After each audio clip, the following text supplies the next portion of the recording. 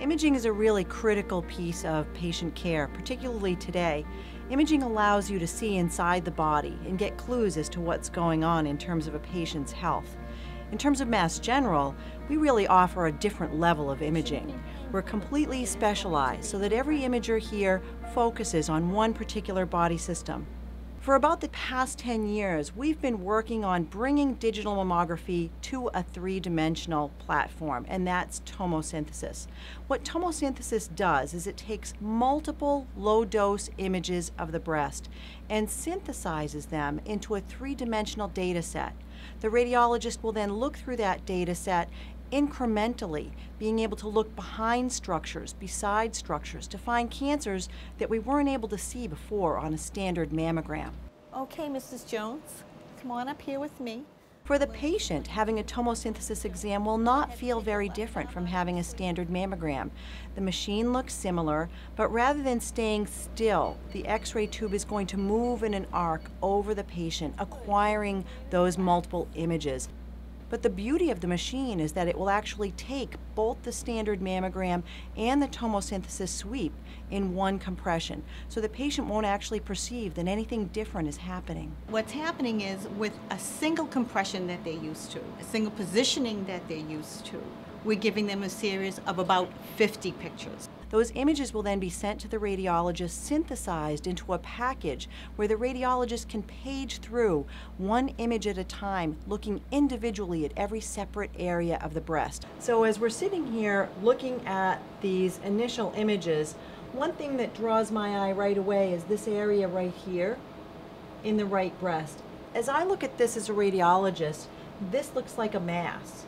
And so I'm concerned and I need to get some additional images.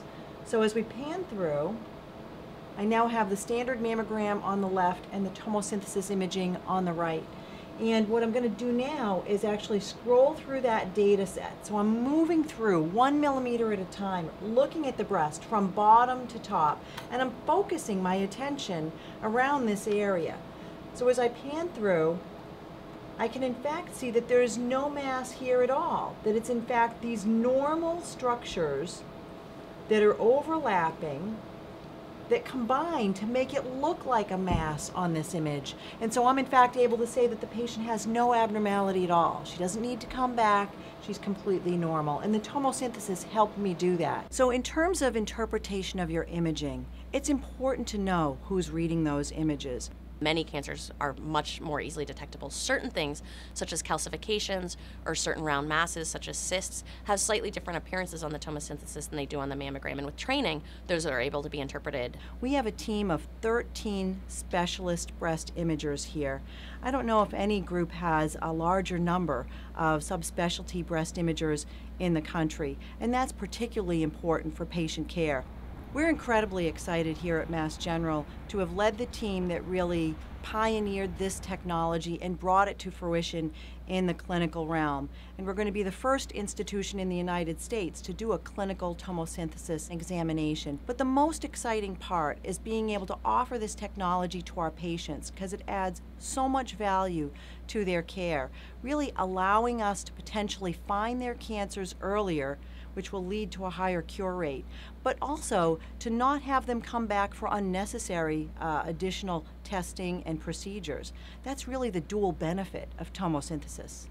It's so exciting from a standpoint of women's health to be able to come up with a test that will decrease the anxiety associated with the mammogram, to decrease the callback rate. It would be wonderful if we could prevent breast cancer, but we're not there yet. And so our best tool today is early detection. And the cornerstone of early detection has been mammography. But because mammography is not perfect, there's room for improvement.